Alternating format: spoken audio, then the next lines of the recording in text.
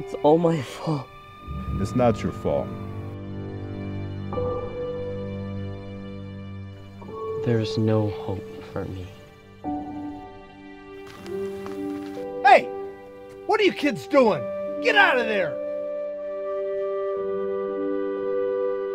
Go ahead and leave. Run away! You're just like your father, and you won't amount to anything either! Get out of my way, kid. You better stop picking on my sisters. Who's gonna make me? You?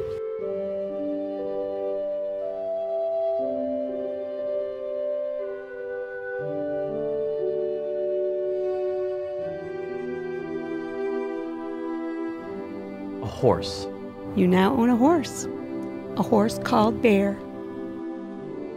I wanted to talk with you about selling the horse. You may want to think about that. I just want you to sell it and put the funds in my account, please. I'd like to introduce you to my neighbor friends, Austin, Caitlin, and Allison. Well, howdy, kids. Thought it would be a good idea that the kids saw the farm before they started riding lessons.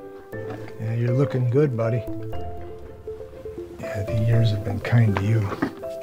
You like my new horse? You're Bear's new owner. Yes. I've had my eye on him for quite a while.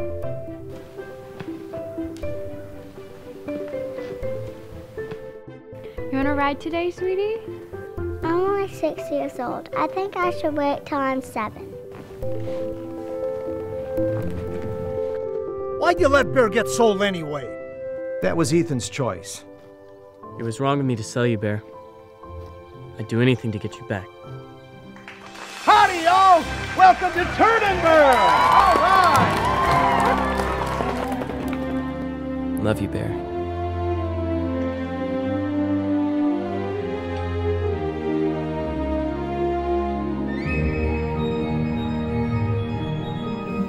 There's always hope, son. There's always hope.